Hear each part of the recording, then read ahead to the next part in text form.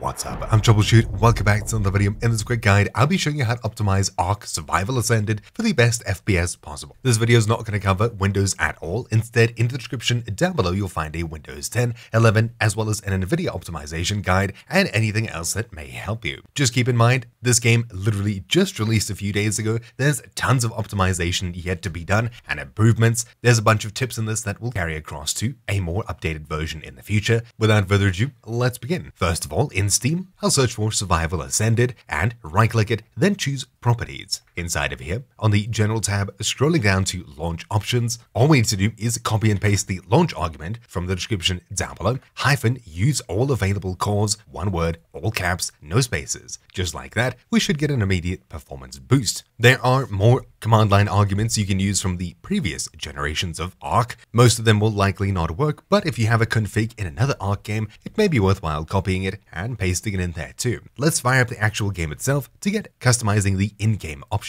I'll create a game, randomizing and jumping in anywhere, and there we go. Now, performance is obviously struggling. I'm playing at 2K on a 3080 Ti, and with default settings, I'm sitting at a solid 35 FPS, which is terrible. Looking around very quickly, things are blurry and blocky, and things look pretty weird, especially fast-moving objects, but we'll be getting to all of that and improving our FPS a ton. For the most part, you'll be lowering a lot of settings to get much better FPS, but there are console commands that give you a huge FPS boost with very little impact on gameplay, etc. Open console using the tilde button, and you should see a bar at the very bottom where you can type. I'll climb somewhere where I can't be attacked, and we'll sit somewhere up here. Okay, so opening the console, what are the commands? Well, the first one, which you'll find all of these in the description down below, r.VolumetricCloud space 0. Doing this, if we look up, hitting enter, you'll see the volumetric cloud system is disabled. This takes us pretty much immediately and gains us 10 to 20 FPS, which is huge.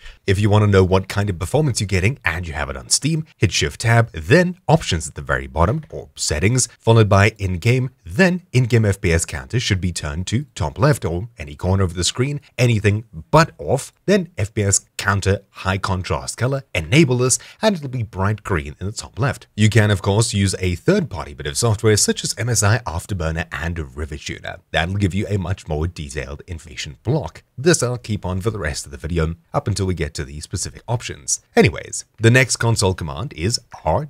followed by volumetric, once again, this time fog. Hit space and 0. This time you'll notice the tree line becomes infinitely more visible and our FPS should jump higher quite a bit once again. The only place that this doesn't really make sense is the snow biome, as having fog around there makes it a lot more cold feeling compared to everywhere else. Everywhere else it actually raises the visibility and makes the game look quite a lot better. Then another command we can use is r.Water.SingleLayer.Reflection space 0. If we do this, you'll notice that the water degrades in quality quite a bit, but it can boost your FPS if this is causing you to struggle, especially when you're around large bodies of water. It does make the water look quite a bit flatter compared to 1, as you can see, but disabling quite a few reflections can boost your FPS, especially on lower end hardware. And for the most part, that's really it. These simple commands can help you get quite a bit of FPS.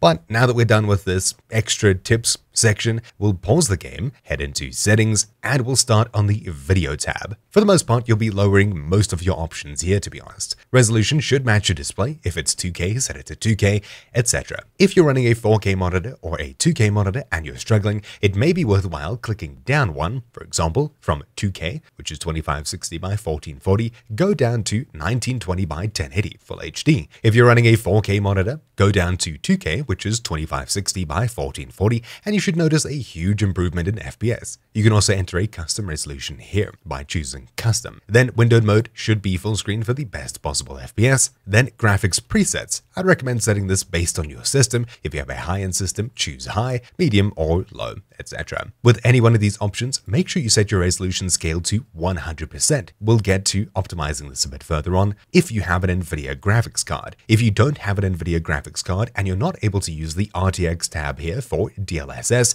you'll need to lower your resolution scale here to maybe 80% or possibly even lower. As for the rest of these options here on the left, I'd recommend setting advanced graphics to medium, anti-aliasing as low as possible, view distance to low, textures you can leave it high or epic if you're playing at 4K, otherwise you can lower this. This is mainly going to have an impact on VRAM. If you have anything over 6 gigs, you should be able to choose high or maybe even epic. If you have 4 gigs or more VRAM, choose medium. Anything lower than that, choose low. Choose epic pretty much only if you're running in 4K. Post-processing, set this to medium. General shadows, you can leave on high. Illumination quality can be high or epic, there's not a huge difference here. Effects quality, you can lower this to medium. And finally, foliage quality, I'd recommend dropping to medium pretty much at highest, as this will have a huge impact on your FPS. Then scrolling up on the right hand side, untick max frame rate, and when you do that, you should be able to achieve more than 60 FPS or whatever's capped here. If you're trying to record with something like OBS Studio, Stream, and your streams or recordings are lagging, enable this and lock the FPS to slightly lower than what you're getting in game. This way, some of your PC is left over for streams and other programs on your system, especially videos and things like that. If you're trying to watch YouTube, videos aren't playing at all or they're just pausing, this is something you may want to try. For me though, I'll untick this. Then motion blur, I'd recommend disabling, though having motion blur enabled can help hide frame stuttering and super low frame rates. This is your preference. For the rest of these, you'd probably want to turn them off, except for maybe light bloom and light shafts. These do make the game look quite a bit better. I'll save these settings and cap my FPS as I think the recording's lagging a bit, should be a bit better. Light bloom and light shafts should both be enabled for a better looking game. Low light enhancement you can disable. Foliage and fluid interaction disable. These ones you can comfortably drag all the way down to the bottom here. Enable footstep particles and decals you can turn off. Disable HLOD, not entirely sure what that does, leave it off, and everything else here is probably fine. With these settings, save them, and you should notice a huge boost in performance, though you will need to go to the main menu and reload the map for some of these to take effect. I'll disable the max frame rate cap once more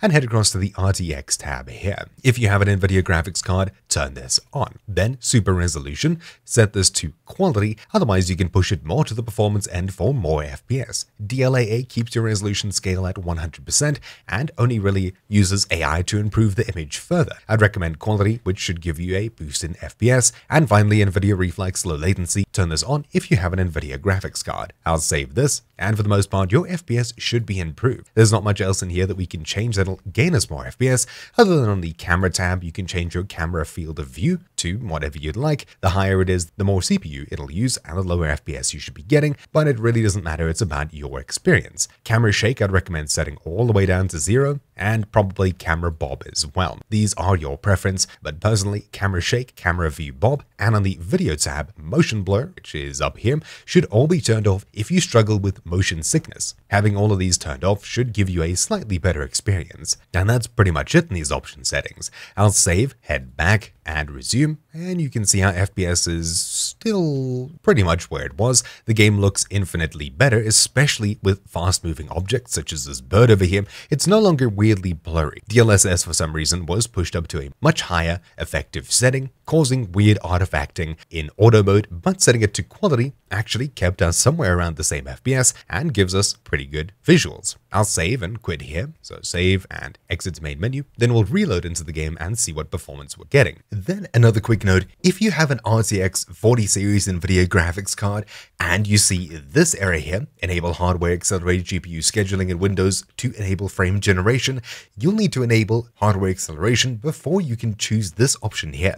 I'd highly recommend enabling frame generation if you have a 40 series graphics card or another supported graphics card that has frame generation. This will greatly improve your FPS and change how the game looks as it comes to smoothness, but it won't really improve input latency if you're really struggling with FPS. It generates more frames in between actual frames, smoothing out how the game looks, but not necessarily how it feels if you're getting really bad input latency as is. It's definitely worthwhile enabling though, as it improves the experience even slightly. If you see this area here, you'll need to close the game entirely after saving it, hit start, and type in graphics, then open graphics settings. It'll be similarly placed in Windows 10 and 11. If you're on Windows 11, you'll see the display tab in system here. Simply scroll all the way down and choose graphics at the very bottom. Now you should be on the same place as Windows 10 users. On this page here, click change default graphics settings. On Windows 10, I think it's advanced options or something along those lines. You're looking for hardware accelerated GPU scheduling at the very top. Enable this and you'll need to reboot your PC in order for this to work. When you do so, you should be able to enable frame generation. On top of this, having this option enabled should give you an FPS boost in some games, while in others it could cause FPS drops. It's a weird option that mostly has good effects when it's enabled, but for certain games it doesn't help. Anyways, if you're playing ARK Survival Ascended mainly, or at least nowadays, this is a good option to enable for better FPS across the board or better feeling across the board, especially if you have frame generation available to you that you can use. So create a resume, single player, and there we go. Right, now that we're back in game, performance is further improved. We're now sitting a solid 60 at 2K, which is pretty good. There is a huge improvement from a really laggy, sluggish 40 or even less to a solid 60, so that's good. This game is now playable, at least on a 3080 Ti at 2K. If you're playing on a 3070 or 3060 or 20 of those series, 40 or whatever, you should be able to play this at 1080p. If you're struggling, escape, settings, video, and drop the resolution to 1080p at most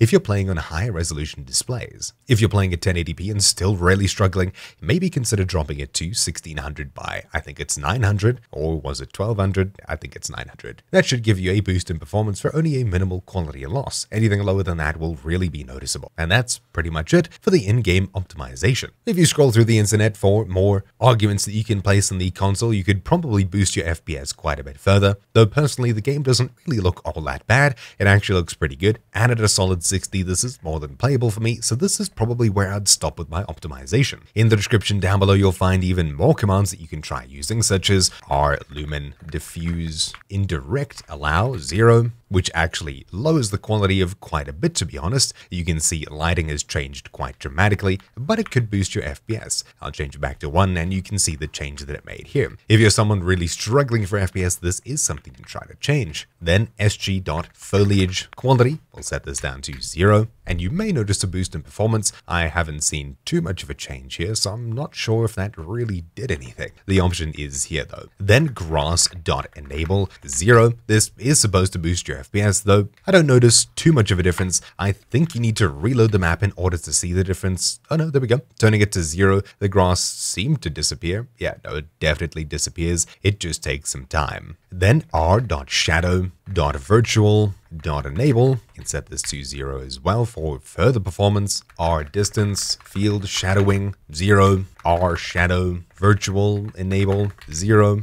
r.DistanceFieldShadowing 1 enables quite a few shadows, and setting this to 0 disables pretty much all shadows, though this looks a little bit weird to be honest. 1 is probably better here. r.Shadow.CSM.MaxCascades 1, r.MaterialQualityLevel 1, and finally r.MipMapLODBias 15, and this one has a huge impact on how your game looks and would be useful for super low-end hardware trying to play this game. There's a huge improvement of how it feels looking around. We're actually touching 70 FPS in some directions, although everything has kind of turned to clay for the most part. If you'd like, you can set this option back to 0 and it'll go back to where everything is. If you set this option to the negatives, it'll keep higher quality models loaded into the distance, but obviously you don't really need that. Setting it to 3 is a small decrease in quality from 0, but may boost your FPS. Setting it to 15 is extreme, but that option is available. 0 is the default. And finally, if you're really struggling for FPS, or you're playing on some kind of competitive server where FPS means everything, open console, type in r.Water.SingleLayer. This time just hit space 0, and that's it. It disables water pretty much entirely. It is still there, it's just completely invisible. Obviously, you won't want this in most situations, as you're just on a floating island, and things don't look that good. Not to mention it'll probably be less playable, but if you're really needing FPS for a competitive server or something like that, this is a possible option if you're on super low-end hardware. The default is 1. For the most part, you'll find all of these commands in the description down below. This is pretty much where I'll be playing. I'm getting a solid 60 FPS in most directions. Looking at the water, a solid 70, which is really good. This is more than playable from a really stuttery, laggy 40 where it was previously. But anyways, that's really about it for this relatively quick optimization guide. It did get super in-depth, and obviously this game's optimization will improve into the future as more development is done. But anyways, thank you all for watching. My name's been r.Troubleshoot, and I'll see you all next time. Ciao.